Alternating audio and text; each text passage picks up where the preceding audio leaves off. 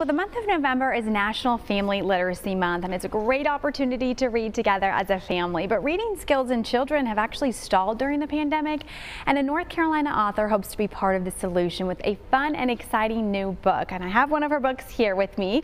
I'd like to welcome Joy Reeser now. She is the author of the new children's book called Designed to Shine, Read Aloud Rhymes for Any Size Heart, Volume 2. Joy, great to have you. Thank you for being with us. So let's get going here. Tell us why it's important for parents and grandparents out there to spend time reading with their children. It's so vital in development. Exactly. Oh gosh, to be with your children, you're putting down your devices. Maybe they're putting down their phone, but it's presence. You are sharing, P-R-E-S-E-N-C-E, being with the person that you're with your children. And Joy, tell us about the rhymes and poetry that families can expect in your book. And books, you have two now, is that right? Right, there's volume 1 and volume 2.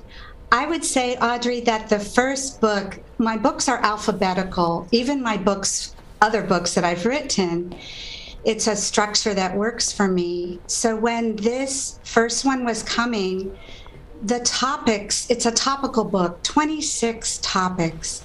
So this includes love, peace, joy, kindness, forgive, energy.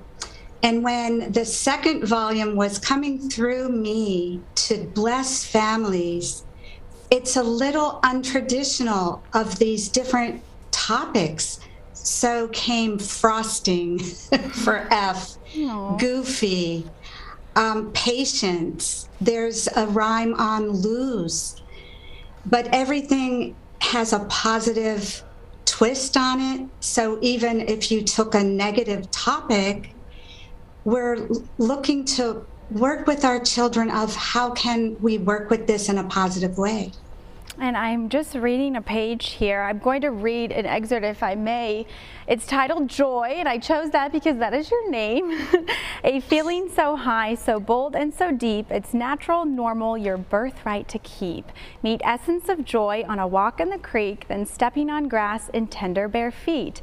Great joy by yourself, or with badgers nearby, with monkeys on treetops, geese streaming through sky. Add hula and sunbeams, do not hesitate, share it, embrace it, to joy celebrate. Just beautiful. Joy, tell me your passion, your background. Did you always want to be a children's book author? No, thank you, Audrey. This has been an evolution of my life. And I did write poetry as a child, and I wrote letters for the college newspaper, different ways I've always written. But I also wrote a prayer in my journals. I have bins of journals. I've written every day for over 40 years. Wow. And I wrote a prayer to become the joy I am. So I didn't try to write these books. It wasn't, some authors plan their books. These came through me to bless where they bless. Well, thank you for sharing that. And tell me lastly, before we let you go, that how can parents and families help celebrate family literacy with any book? It can be, of course, your book, but also just books that surround us in our homes and reading just all around us in normal day-to-day life. How can we all celebrate literacy together? That is such a beautiful question. And I would remind people that it's not just for this month, which is named National Family Literacy Month, which is beautiful. But any day that you can, play a word game with your family, write letters, read.